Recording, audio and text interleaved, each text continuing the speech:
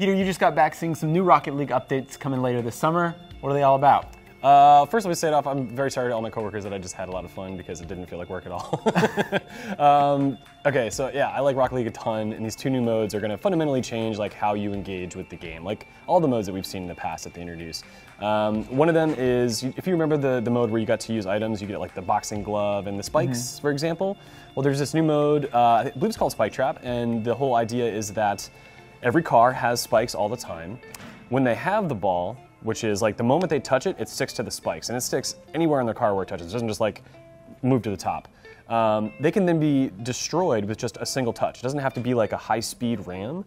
So it kind of creates this like rugby type scenario where it's very volatile, and you know, when you get touched and you lose the ball, your car explodes. So there's like boom, boom, cars exploding all the time. So you can only explode if you have the ball and someone hits you. You can't just like you can't hit play everybody aggressively and just hit other people. Okay. You can't hit everyone like that. But yeah, and it's just you know, the goals have also been removed out from the walls. So once again, those are there. You can drive behind them, and there's like a ramp going above it. So if you're really good, you can like drive up with it attached to your car and like do a flip.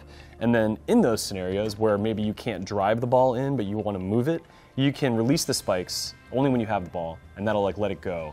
It's a very subtle move, right? Because you're not like hitting the ball with your car, unless you can let it go mid-flip while doing the flip and then connect on the other end. But there's a ton of depth. There's a ton of room for mastery here. And playing the devs, I caught a glimpse of that, you know, jumping off walls, doing flips and like letting it go in the air so then it flies in, even when their car wouldn't make it.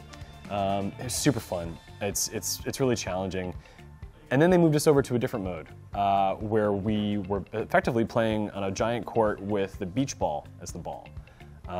The physics are way different than the regular Rocket League ball. Is it very floaty, I imagine? Or? Super floaty. Okay. And it's like when you hit it, because it has less mass, it doesn't just like fly as fast as you'd think. So even if you hit it going fast, it still kind of like floats in the air to get where it's going, which it just totally changes like how you think about scoring a goal. Like you want to be gentle about it. You don't want to be super forceful, or else you might cause it to just, you know, just screw up. It won't do what you expect. It's not as like off the wall, Rocket League joke. It's not as off the wall as the Spike Trap mode, but you know, it's fun in a different way. I think one of my favorite parts about it is the fact that depending on how you hit the ball, just like in regular Rocket League, it can spin. But because of, again, like the lack of mass that it has, the air physics sort of like impact it more. So the ball will really kind of curve, not dramatically so, but enough that you really have to think twice before just hitting the ball, because it's really hard to calculate where it's going. It's like you have to develop a new sort of like muscle memory or an instinct when playing. Are both these modes limited time runs? Like, are they only lasting for supposedly this summer? I believe so. There's a chance I could be wrong about that. I know at least one of them is it's going to be replacing the current mode when it comes out in July. I believe that is the Spike Trap one. And yeah, but I think also they are adding like permanent items to the collection. There's going to be like, you know, 80s cars like Kit from Knight Rider.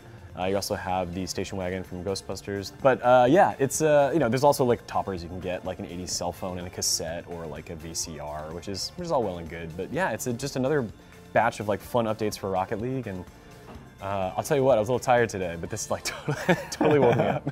And those are the updates coming to Rocket League this summer. For more E3 coverage, stay tuned to GameSpot.